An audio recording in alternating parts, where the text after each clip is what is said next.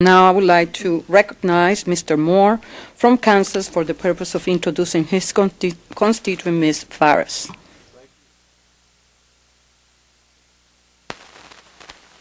There we go. Thank you, Madam Chair. For the invitation to be here today, I'm Dennis Moore from 3rd District of Kansas, and as a member of the Small Business Committee who's been on leave from the committee since the beginning of 2001, it's great to be back here in the hearing room. I'm here today to introduce my constituent and your next panelist, Denise Farris. Denise is the founder and managing partner of the Farris Law Firm, where she practices general business and commercial construction law. She was AV rated by Martindale-Hubbell, representing the highest peer review ratings for expertise and ethics. Her firm provides legal services related to corporate consultation and formation with special emphasis on women and minority-owned small business, including federal contracts and affirmative action, along with risk management and general contract litigation. Denise is a rising star in Kansas City and its surrounding areas with her law practice and experience as a small business owner. During 2007 alone, she was named Woman in Public Policy's Instant Impact Team Leader and awarded their 2007 National Public Policy Award. Kansas City Business Magazine named her among the 50 most influential businesswomen, and the Kansas City chapter of the National Association of Women Business Owners named her Member of the Year. She's rated by the Missouri Bar Top 25 Presenters. Denise is a frequent speaker and author for various local, regional, and national trade organizations and magazines. She's authored chapters on affirmative action, and Denise has also been a featured presenter for the National Forum of the Construction Industry Annual Meeting, the Association of General Contractors, Builders Associations of Kansas City and Springfield. My staff has another 14 pages of introduction. I'm going to stop right there and welcome Denise Farris. Ms. Farris, you'll be recognized for 5 minutes. Thank you very much. Thank you, Chair Velasquez, Ranking Member Shabbat, members of the committee, and Congressman Moore. Thank you for coming by. My name is Denise Farris, and I'm appearing today on behalf of WIP, Women Impacting Public Policy, and its general membership, which represent over 500,000 women business owners nationwide. I own the Farris Law Firm in Stilwell, Kansas, which sits on the border of Kansas and Missouri. I am a certified WBE company, and I am apparently one of the 55,000 women currently registered in the CCR. I'm a commercial construction lawyer, and for the past 17 years, I've focused on the constitutional parameters of affirmative action in government contracting. I know the committee appreciates how important this proposed rule is to us and to me personally and professionally. I focus my comments today on 3 aspects of the rule. First, the RAND study, the legal standard applied, and then the flow-down effect. The 2000 law gave the SBA the responsibility to determine in which industries women-owned businesses were underrepresented. The RAND Corporation released its study in 2007 after 7 long years of waiting.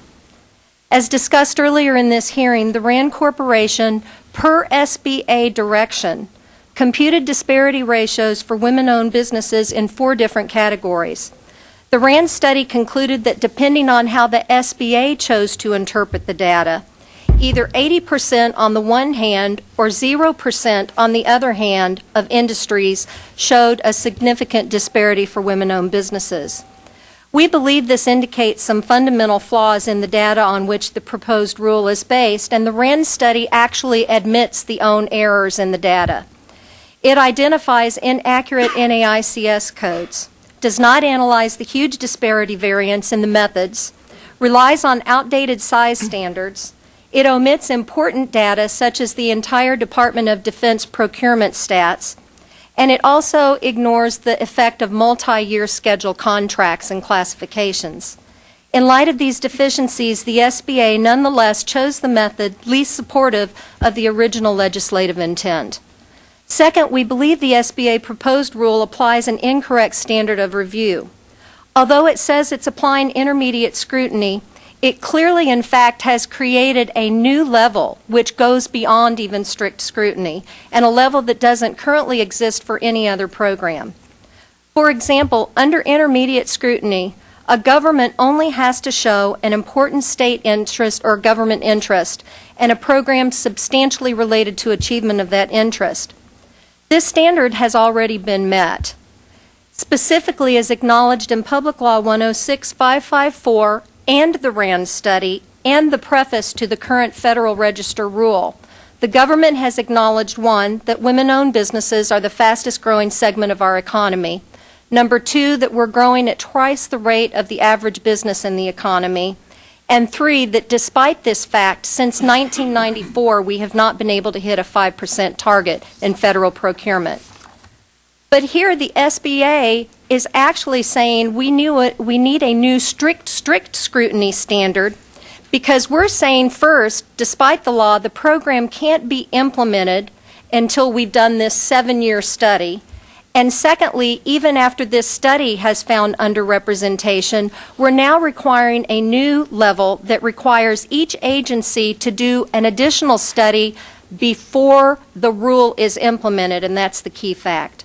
For example, the 2007 study determined that if you are a woman cabinet maker, you are substantially underrepresented.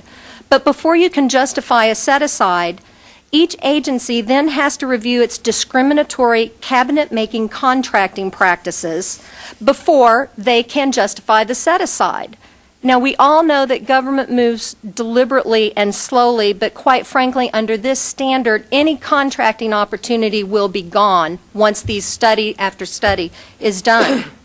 Finally, and importantly, this rule has a chilling effect on state and local programs because of this new standard, which effectively kills all gender-related programs. True availability cannot be measured until women business owners are encouraged to register their businesses and their capabilities. The message flows down to women-owned businesses that there is no reason to register because effectively no program will ever survive this standard. We urge the committee to send the SBA back to the drawing board and to investigate why only 55,000 women-owned businesses out of a pool of 10.4 million are currently registered in the CCR.